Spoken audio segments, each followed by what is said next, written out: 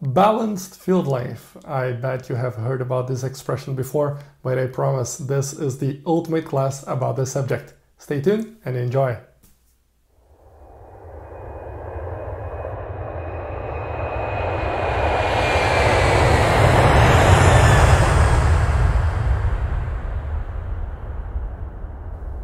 Hello folks, welcome back to another video podcast in English of the Aircraft Performance channel. My name is Thiago Brenner, and on this video I'm gonna give you the ultimate class about the expression balanced field length. I know you will enjoy it, so please take this moment to hit the like button, subscribe to the channel if you haven't done yet, and activate the notification bell. I'd also like to remind you that everything you're about to see here is available to you on the book Aircraft Performance, Weight and Balance. Is available to purchase worldwide, either on digital format or paper. Check the link on the description below. And without further ado, let's dive into our main subject. I'll bring here a runway for you. What does the regulation says about minimum requirements for a runway length? Well, the airplane must be able to start the departure, reject takeoff at V1 and stop within the accelerate and stop distance available. It also needs to be able to start the departure and have an engine failure at VEF. For the sake of this example here, let's say it's V1. It is not, I'll address to that on a later video, but let's suppose it is V1. And continue takeoff with one engine inoperative, the critical engine, and reach the screen height before the end of the takeoff distance available. The airplane must also be able to depart with nothing going wrong, and after reaching 35 feet, that is the screen height, having at least 15% of this length that was used until this point is still available in front of it. We'll call this the all-engine takeoff distance, or simply all-engine go, the accelerate and stop distance, and the one engine inoperative takeoff distance, or simply the engine out go. The all-engine takeoff distance is not changed by V1 at all, but the other two are largely affected by V1. The accelerate and stop distance, it's a kind of straightforward thing. If you have a low V1, you can accelerate to that speed very quickly and also stop within a very short distance. If you have a higher V1, you need a longer runway to reach this V1, and then you also need a longer distance to be able to stop. So low V1 is a short accelerate and stop distance. A higher V1, it's a longer accelerate and stop distance. But what people sometimes don't get is why V1 affects the engine out go distance. And for that, I'm going to bring you here a scale. This scale is not what you think. It does not measure distance. It just states at any point of the runway at which speed the airplane is. For example, when you read 80 on the scale, that means that at this point of the runway, the airplane is already at 80 knots. I know that the scale should not be linear. The acceleration is not a constant thing, but for the purpose of our example, it will serve well. So let's take now three different examples of V speeds. The only difference between those speeds is the V1. VR and V2 is 140 and 145 for all three examples. Let's say that the letter A represents a standard value of V1, 130 knots, the letter B a low value of V1, 125, and the letter C a high value of V1, 135. So let's move on and see where the airplane will reach the 35-foot point and V2 on every one of these three examples.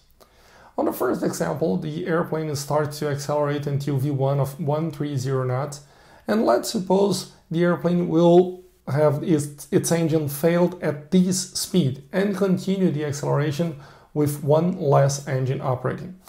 As this is a twin engine on my example, we can understand or we can predict that the acceleration will drop by something about 70 to 75%.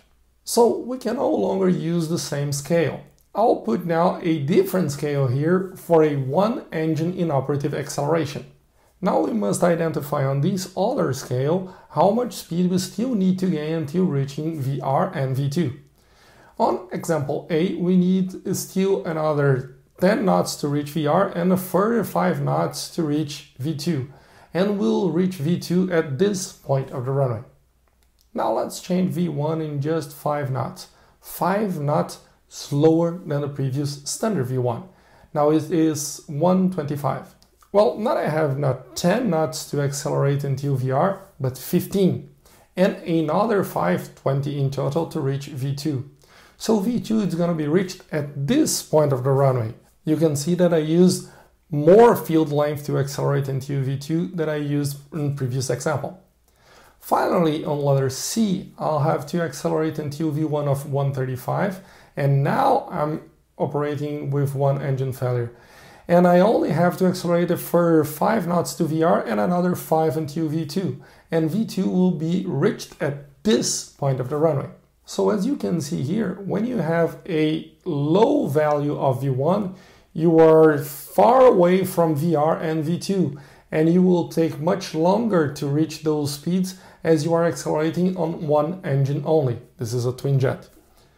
When you have a higher value of V1, you are very close to VR and V2, so you need just a small part of your acceleration on one engine only. And that means your takeoff distance, your engine out takeoff distance will be shorter. Now let's bring a balance to our schematic here. You have go on one side and stop on the other side. And V1 is the asset that will define how this balance is going to work. When we have a high V1, we have a long accelerating stop distance, but a short engine out go distance. On the other hand, when we have a low V1, we have a short accelerating stop distance with a long engine out go distance. So there is a V1 that brings some balance to this equation and makes both distances, the engine out go and the accelerating stop, equal. The V1 that brings balance to the equation is called the balanced V1, and the situation is called the balance field length. Note that the balance field length has nothing to do with the runway itself. It refers to the condition of the airplane, what the airplane is using for both situations, accelerate and stop and engine out go. And this is one confusion that is normally made by people out there. Suppose we have here a runway with ASDA, TORA and TORA all the same. That means that this runway is balanced.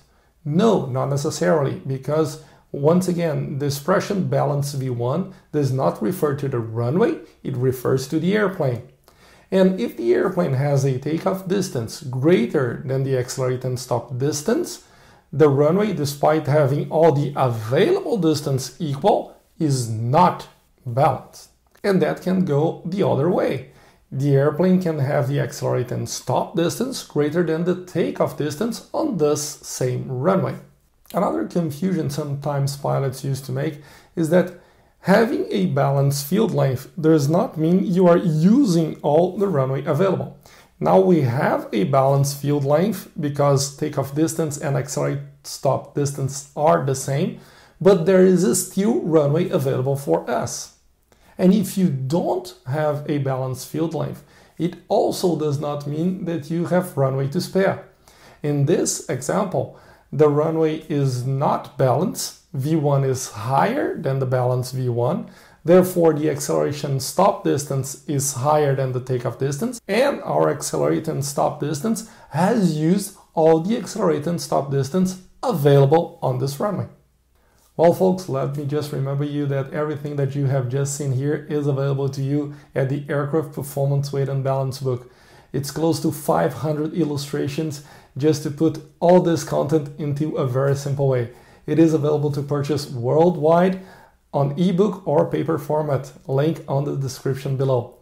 If you enjoyed the subject here of the video, please remember to hit the like button, subscribe to the channel if you haven't done yet, and activate the notification bell. Follow me on my social media. Thanks a lot, and I see you next time.